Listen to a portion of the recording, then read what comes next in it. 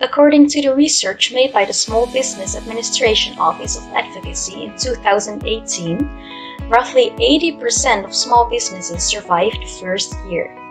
Even worse, only about half of small businesses survive past the 5-year mark. Beyond 5 years, only about 1 in 3 small businesses get to celebrate their 10th birthday. Welcome to Nurtured by Books, a community where young entrepreneurs find ideas from books that make businesses successful. If you are new here, welcome. Be sure to subscribe so that you don't miss out on insightful content like this. In this video, we will be discussing why most small businesses don't work and what to do about it, from the E-myth-revisted by Micheal Garber. Most small business owners are not entrepreneurs.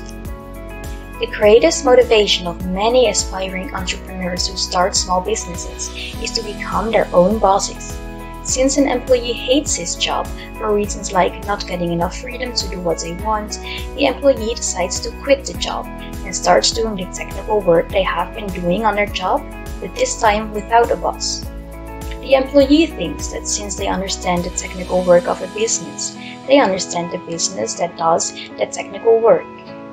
The number one reason why most small businesses fail is because people who start them are not entrepreneurs, they are technicians with an entrepreneurial seizure. In the middle of the journey, the small business owner gets overwhelmed by the unexpected demands that come with the growth of the business, like bookkeeping, marketing, taxes, risk management, among others. Suddenly, a job he knew how to do well becomes one job he doesn't know how to do at all. At the end of the day, instead of becoming free from the limitations of working for somebody else, he gets enslaved by his own business, which has become the job he formed himself. And suddenly, an entrepreneurial dream turns into a technician's nightmare. Building a business that works. According to Micheal Garber, one should work on one's business and not in it if one wants to build a business that lasts. Working on a business means building your business with a franchise prototype model. This means building your business as if you are going to sell franchises of it eventually. Build your business like you are building a product that can be reproduced many times. The business as a product would only sell if it worked. And the only way to be certain that it would work in the hands of the franchise anywhere in the world would be to build it out of perfectly predictable components that could be tested in a prototype before it goes into mass production.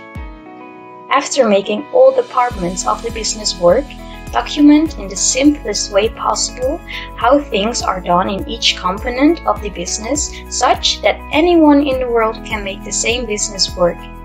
This will be a guide to everyone on how your business does things.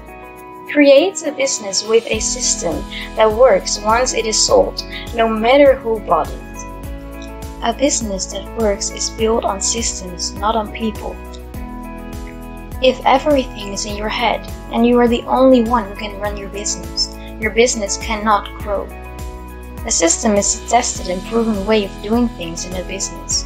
For you to build a system in each department, ask yourself these questions. How can I solve this problem forever? What is one solution procedure that I should take to do away with this problem? How do I give my customer what he wants while maintaining control of the business that is giving it to him? Test many possible solutions, then get the best that can be used consistently to obtain consistent results. The same way a chef creates a recipe for making a cake with the same taste over and over. The franchise prototype is a place to conceive and perfect the system, to find out what works because you have worked it. The system isn't something you bring into the business. It is rather something you deliver from the process of building a business. The business model should be able to be operated by people with the lowest possible level of skill, because if your business depends on highly skilled people, it is going to be impossible to replicate. Highly skilled people are expensive, thus pushing you to raise the price of your service or product. Always ask yourself these questions. How can I give my customer the results he wants systematically rather than personally? How can I create a business where the results are systems dependent rather than people dependent?